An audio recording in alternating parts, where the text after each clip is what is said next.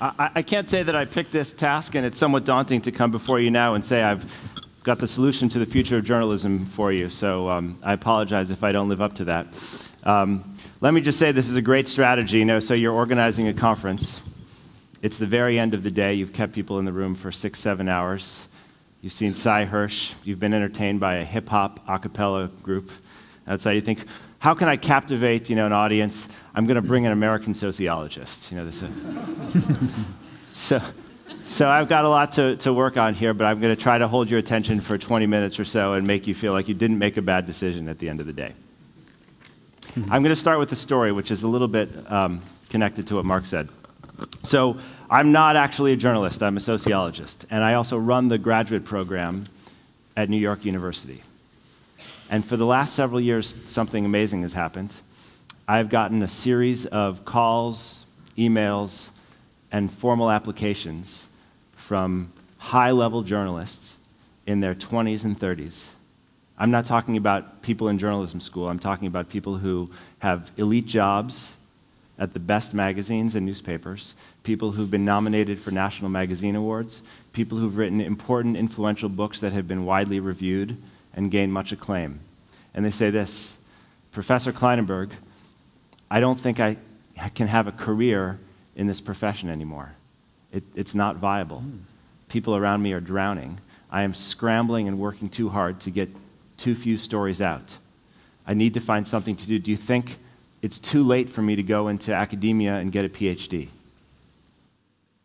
This is going to be great for the social sciences. 10 years from now, you're going to have even better sociologists to bring here. This is a real danger for journalism, right? Because the danger is that Cy Hirsch today doesn't go into journalism.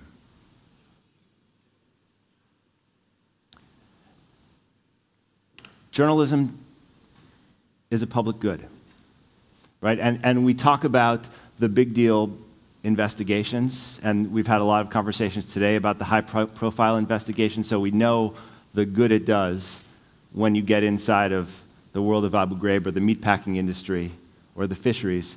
But I put this California Watch thing here for another reason, which is that a lot of the public good that journalism does happens at the state and local and regional level with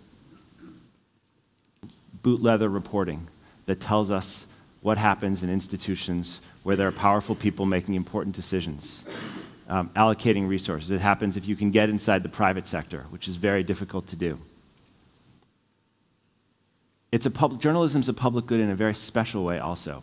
And that's why I have this photograph on the other side. There's one guy there reading a newspaper. The other two people in the image could care less about what's going on in the newspaper. But they too benefit from the fact that he's reading that newspaper, right? Because if enough people are consuming journalism to pay for journalism to be produced, you then are funding collectively eyes on the ground who are putting a check on government officials or people in the private sector, and even if you never pick up a newspaper, you benefit from that. So when there's a problem in the market for media, when there's a market failure in the media system, and I suggest that there is a market failure in the media system, it's not just the people who love the newspaper who pay. We all pay. I'm going to try to tell you only things that you already know or don't know in this talk, so I'll skip some things. But the devastation of professional journalism is something that's now well understood. We talk about it with foreign correspondents. I'm focusing on the City Hall desk and the stateroom desk, right? And it's happened at a very bad time. In the United States, as in many other parts of the world, this kind of rise of whether you call it neoconservative or neoliberal, market-based governance has meant a lot of consequential action about economic policy happens at the local level. Devolution means a lot of things happen in state houses in the United States, for instance, and consequential bills started going through the State House at the very moment when American media started pulling their State House reporters out of the State Houses. Right? These are not reporters who are getting you Cy Hirsch kinds of stories. They're just getting you stories about bills and political fights over things like zoning and funding for various projects in all industries, and we know much less about it today. There's an enormous amount of enthusiasm about civic journalism, amateurs who can provide stories that previously we could only get from professional journalism. Unfortunately, we have very little record of civic journalism going into places like this, where actually it's pretty boring.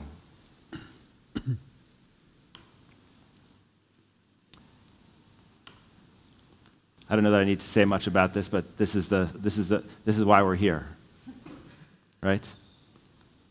This is why we're here. So, David Carr, who's the media reporter for the New York Times, he does a media column.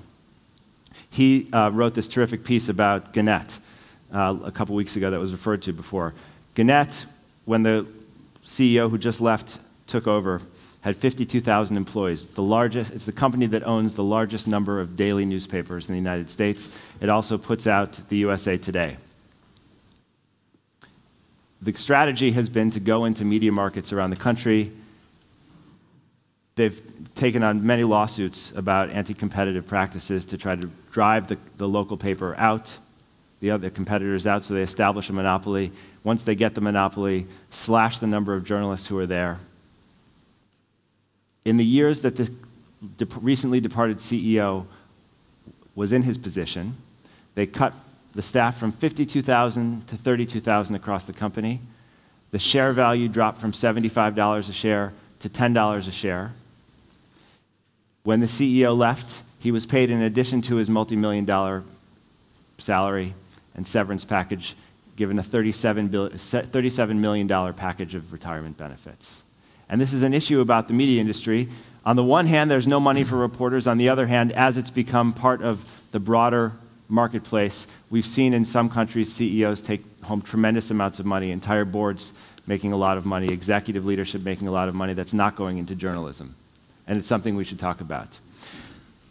Carr said, bizarrely, at the end of this column, which was full of stories about journalists losing their job in this new media market, that we've entered into a new golden age. It's not totally bizarre. We kind of get it. Mark hinted at some of this.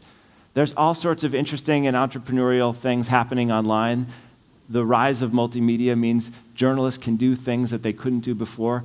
I want to talk a little bit today about some of those new models, and I also want to talk about some techniques that journalists can use to make better use of technology that's available and and resources that are out there right now. But I think we need to be very careful about this rhetoric, a new golden age. The fact that some journalists can do this does not mean this is a golden age for journalism as an institution. This is a perilous moment for journalism as an institution. I might come out where Cy and others do, which is someday journalism should be able to revive.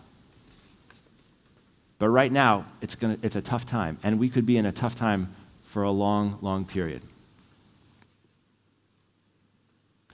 One thing that we've seen a lot of with the decline of professional reporters is the rise of opinion.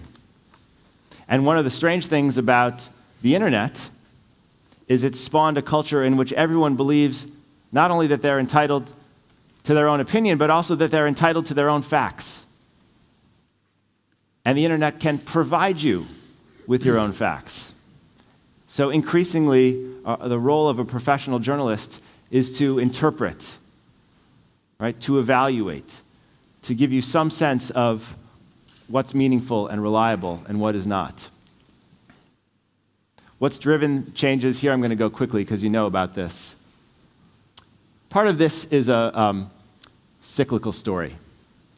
A lot of the talk of crisis in the last several years, the reason so many of us have been going to conferences like this, having conversations about the state of the industry, is because the economy has gotten so bad.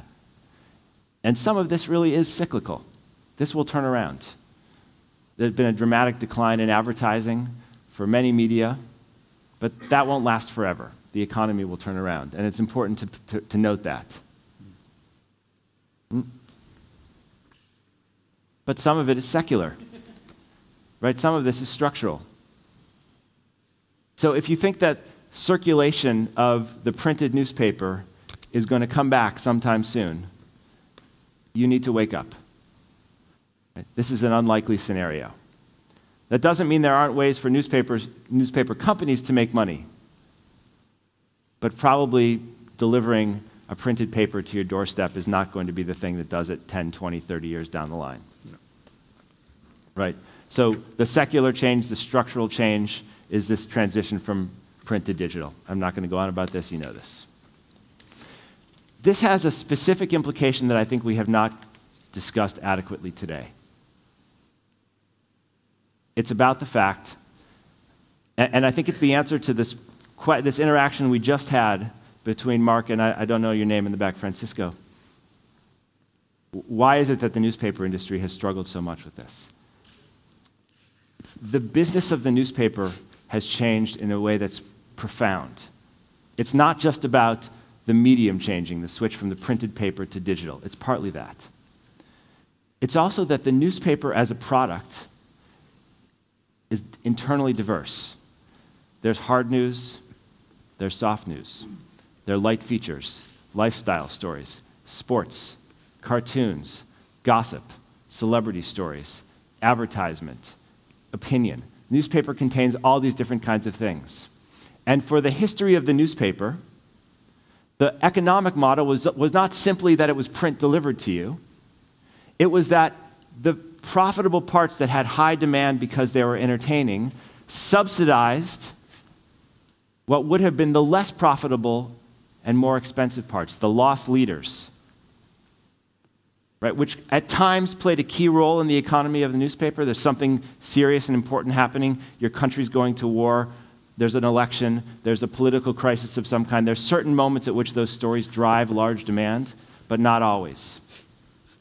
But there's always demand for that lighter stuff because it's entertaining. The newspaper as a product subsidized the production of hard news, which was a loss leader. Is that clear? That's totally ended. And what happens in a world where we go online is that we click on individual stories. We don't click on the New York Times in general, a little bit, but basically what we're doing is we're clicking on stories. And every media company knows which stories people are clicking on and which stories people aren't clicking on. So here's the danger. I want to refer back to the last presentation on marketing and the Harry Potter stuff, because I found that frightening. The consequence of that world, the world where news companies, where journalistic organizations and individual journalists are concerned about how to build their own cloud. They want to win eyeballs in an attention economy. That's a world in which entertainment values trump news values. Because you can't compete with cute kitties. You can't compete with porn. You can't compete with celebrities. You can't compete with lifestyle if you're doing news from the State House, news from City Hall. You will always lose that. And so the danger, not every day, but over time. Not every day, but over time. So this is a threat to journalism. It's a threat to hard news production. You know how much money it costs to do a beat at the State House, and you know how few people are reading it. And it's clearly like a calculus like that for investigative reporting. Now think back about that slide with the guy reading the newspaper and the women talking, and my point that journalism's a public good because it provides benefits even for people who aren't reading, right? There's a social value to that kind of journalism that exceeds its market value. And newspapers, for a time, were able to provide multiple values, including a lot of money. But the threat now is that that's going to be difficult to sustain. Right? That's what I mean by market failure.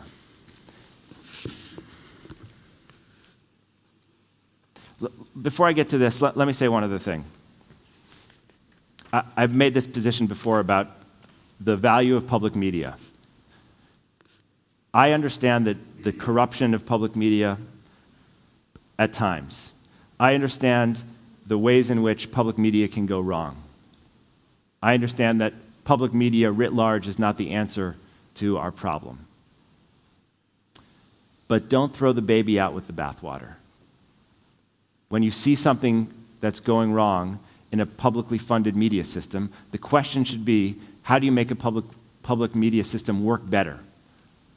What are the places that do it well? What are the institutions that do it well? What are the things that go wrong recurrently? And how can we learn from those things? Let me tell you, as someone who's lived inside the United States for a long time and who's written a lot about the media system in the United States, you don't want to live in a media system where there's $4 per capita spending on public media. Let me say that again. You don't want to live in a media system that looks like the United States one does. That's not the media that you want. I guarantee you that. Right? If you're concerned about the $50 per capita, think about how you can work together as professional journalists to improve that spending rather than getting rid of it. Because if professional elite journalists in places like this start to make the case against public media, then it's really in trouble. Is it secular or cyclical, this trend in free? I think it has to be cyclical. It has to end. This information isn't free and it can't be free. And it's notable that the New York Times has had some success putting up a paywall. And I think the Wall Street Journal has for a long time. Other organizations are going to have to do this. There are all sorts of creative ways to do it. It's not a Manichaean division between free and paid, but it can't just be free. Okay, so let me just talk a little bit quickly, because I'm aware of the time, about some new models for doing things differently that I think are interesting. I'm not going to say much about them. Maybe we can talk about them in the Q&A. I just want to throw out the idea that there are some things we can discuss. So, you know, the foundations and nonprofits have come up. I knew ProPublica would come up. Correct. It's actually interesting. Some people mentioned the Fund for Investigative Journalism.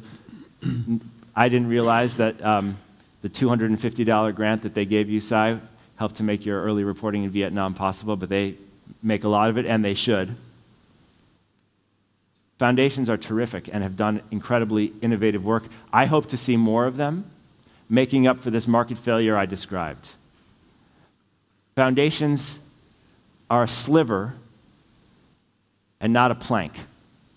They are not going to solve the problem of dealing with this gap. In the United States, they are tiny. In Europe, they have a long way to go as well. So it's important to note the ones that are good and to see what they're doing well, but let's not get carried away thinking that foundations are going to solve the problem.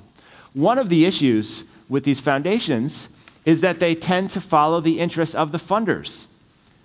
And the big funders who have resources to throw into investigative journalism, this kind of research, oftentimes want to make a big impact at a national level.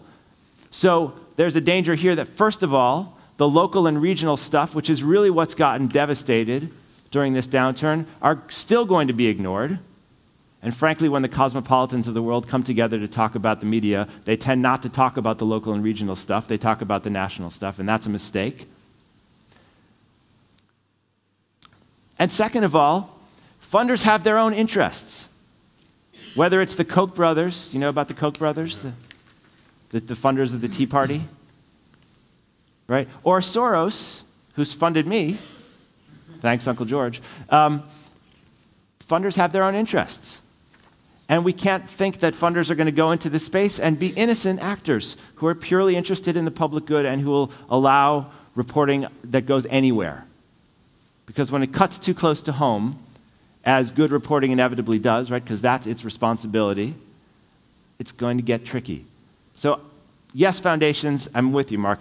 They're one of 50 solutions, but they're not the solution, and there isn't one. I've made this point before. I wanted to show somehow the public investment in the BBC compared to the public investment in the Corporation for Public Broadcasting in the United States, but I couldn't get that icon small enough. Please don't walk away thinking that public media should not be part of the solution.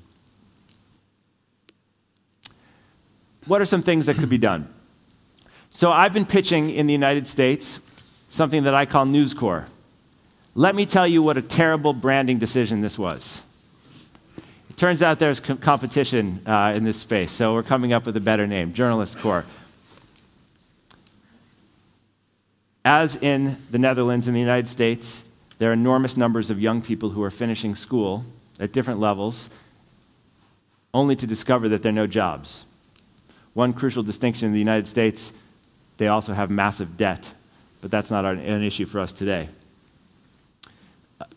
As I told you, there's lots of local places, cities, state houses, places that used to get covered that don't get covered so much anymore. Wouldn't one good use of public funds be to find a way to train young people to do the most innovative and exciting narrative, multimedia journalism, story-driven, interesting stuff in these places that aren't going to drive a market? You're training people, getting them out there, a kind of working program to get young journalists out into the world for a couple of years. The United States has a very successful AmeriCorps program right now, which is to seed young people into civic projects all around the country. Maybe we should think about journalism as one of the places that could use that insurgence of smart people. I want to talk about this very briefly. Computational journalism. Is this a phrase that rings a bell at all? Good. Here's an area which I think is actually exciting, and it picks up on things Mark said before. What if we think about the internet not just as a threat, but as the first step in a game of jiu-jitsu, something that can be turned around for the sake of good journalism? One of the things that we have in this new digital era is access to enormous amounts of data, databases with the most interesting kinds of things you could imagine. Press releases from members of Congress, here's just a slice of things. Documents from the SEC, the Pentagon, defense contractors. There's massive amounts of data out there that journalists have never had access to before. That could be the making for an amazing story, maybe a team story done by a center or a coalition of people, maybe young people, that are now at your fingertips if you knew what to do with the keyboard. News organizations have to do a much better job of teaching young people and teaching veterans how to use the information, how to get the information that's out there, and how to analyze it. And I just was referring you here to an article by Sarah Cohen, James Hamilton, and Fred Turner in a computer science journal on some of the things that journalists could be doing. There needs to be a new conversation about this. I just want to suggest it's one of the interesting future possibilities for journalism online. Not everyone's going to do it, but a lot of people can, and amazing stories will come from it. A couple more things, and then I'll wrap up. New business models, because I agree with you that business needs to be part of it too. So just don't quote me as saying the solution's only coming from the public media. It's not.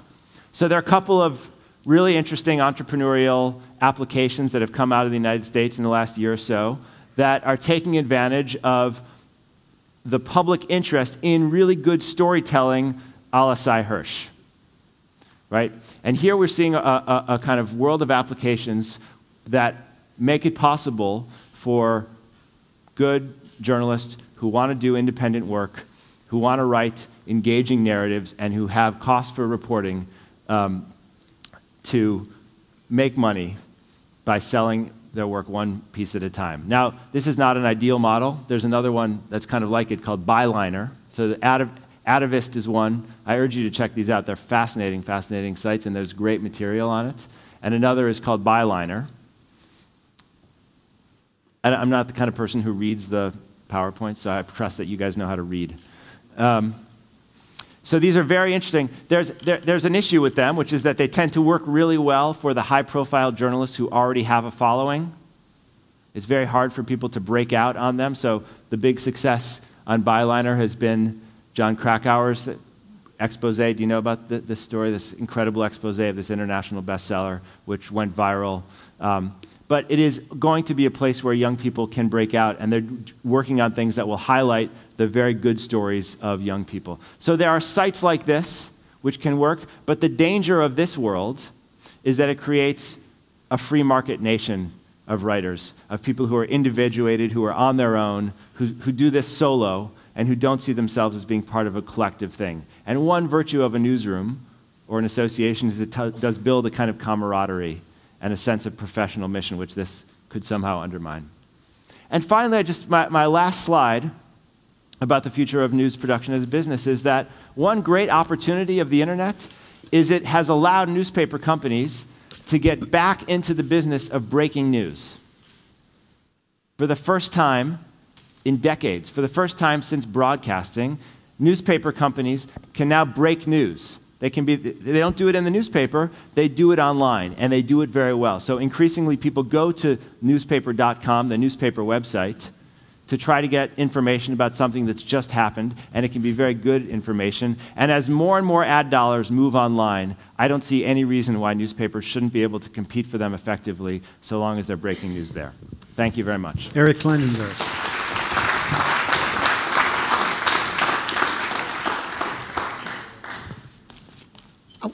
The last slide, not this one, but the one before that, yep. the small stories. Somebody really wants to talk to you.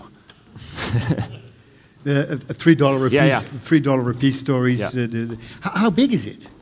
It's getting big.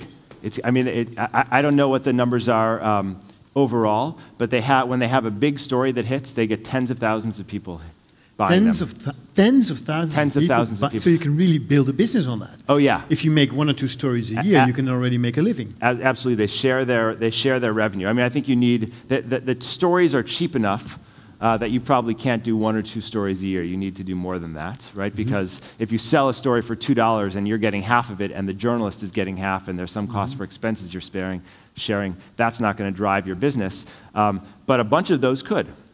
Okay. The computational journalism thing. Yes. How come big newspapers with large editorial staffs don't pay more attention? There's so much transparency. There's so much information available. Well, what's your explanation? Yeah, so I think... breaking news, that's what you're talking about. All organizations grow because they're good at a specific thing. And one of the challenges for newspapers is that they've had to learn how to be good at different kinds of things, right? And the traditional ways of reporting are very powerful, and they can work in many circumstances. I don't mean to be saying we should push them aside, on the contrary.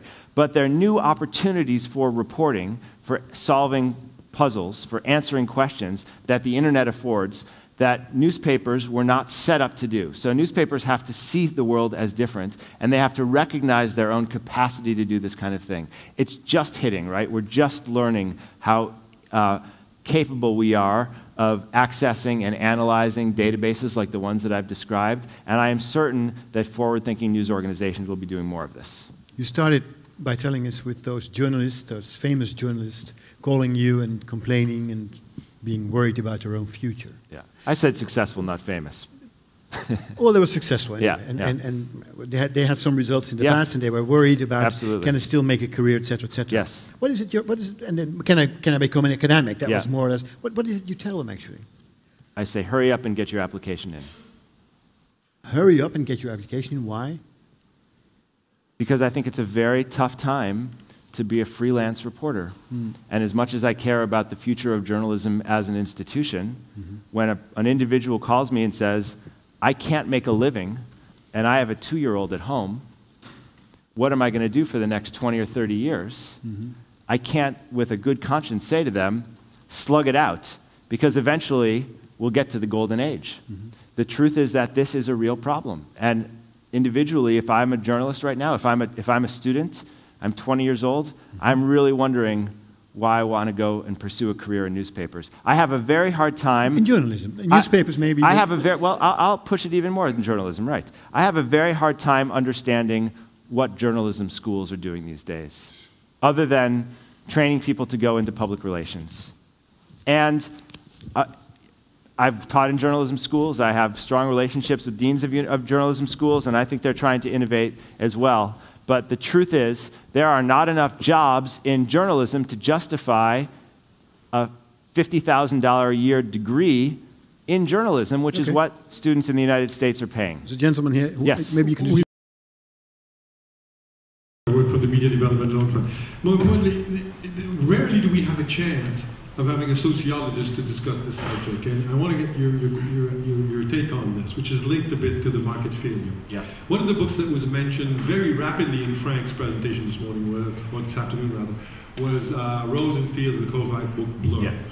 Interestingly, at the end, he proposes something about future of journalism, which is not really an answer, but a sort of a framework, which is saying, basically, we're trying to keep the question of news in journalism, by the way, just like journalism school, and actually the real thing is about the future of knowledge. And more specifically in the case of what journalism do, is future of civic knowledge. I'm not saying civic journalism, I'm talking about the etymological rationale. And basically, we're just trying to put whatever for 400 years worked for business reason and for social reason, we're trying to fit a round peg in a square hole. What do you think about? I mean, do journalists have to stop back and say, "Listen, what exactly have we been doing?" Civic knowledge. It's a good question. I am reluctant. I made this point about throwing the baby out with the bathwater, and I'm reluctant to do that here either. I think, as an outsider, I think journalism is an extraordinary profession, and it's a hard-won profession. And it's a profession that is capable of producing work that has a public benefit like almost no other profession I know. And the problem in journalism, I think, comes less from the failures of individual journalists to keep on doing good work. There are a lot of journalists out there doing good work than it does from the fact that we're living through a technological revolution which has busted the business model. And it's busted the business model specifically for newspapers and for newspaper reporting. So I think there's always going to be some number of journalists who can report for the New Yorker or the Atlantic, the really elite publications, and there'll be demand for them. But what we've lost is that magical combination of things that gave rise to this blood and guts reporting that drove kind of the political system that we call democracy. So I do not want to get rid of professional journalism. I'd like news organizations to be thinking entrepreneurially and seriously about how to make a new model work. And I think also we need to think sharply about this question of how the public media plays a role and how the foundations play a role. We don't have to vote for one and kick the other off the island. We have to intelligently bring them together. Thank you very much. Thank you. Costing for time. Eric Klinenberg. Our final